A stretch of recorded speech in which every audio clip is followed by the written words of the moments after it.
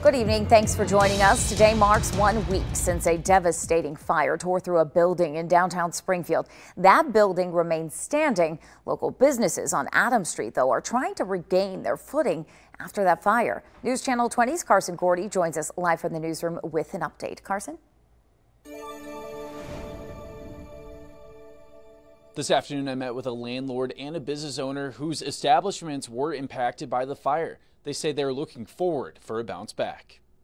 Affected parties have been meeting with insurance companies. Chris Nickel owns the destroyed building, as well as the neighboring building that houses Cafe Moxo and the apartments above it. He says engineers are designing a plan to protect the Cafe Moxo building from damage once demolition starts. Public Works told me that process would not start until July.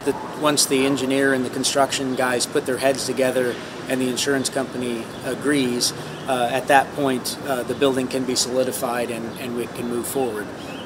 The timing on that is fluid. Nickel also provided an update on the 3 local stores that were inside the destroyed building. He says that Electric Quill Tattoo has likely found a new building to relocate and to reopen shop. But the status of the Cat Cafe and the bookstore Elf Shelf is unknown. Except for a small closure right here in the middle of Adams, all the other businesses in the area are mostly operating as usual. Multiple businesses on the block are open, with parking available nearby. Itty Bitty Fashion Trunk has been open since Saturday, but they say that foot traffic has gone down this week following the fire.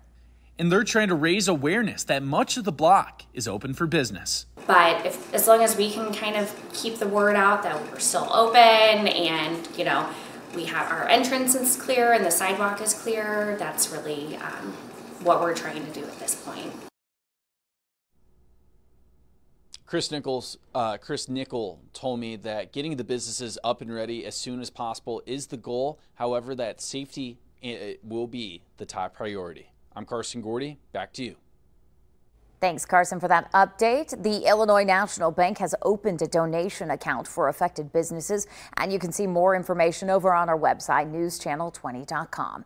Meanwhile, officials say summertime storms are impacting their ability to demolish the burned building on Adams Street. The Department of Public Works says yesterday's rain made the site heavier, especially the wood parts of the building. Director Dave Fuchs says the weather is a big concern when it comes to the demolition process. It is a dynamic situation, meaning it is affected by a lot of different elements.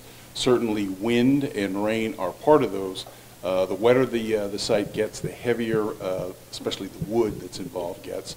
And wind, of course, could affect anything that is not well attached. Fuchs says the affected businesses and insurance companies have until July 4th to share their plans to the city. Thanks for watching. Stick around by subscribing today and don't miss a single video.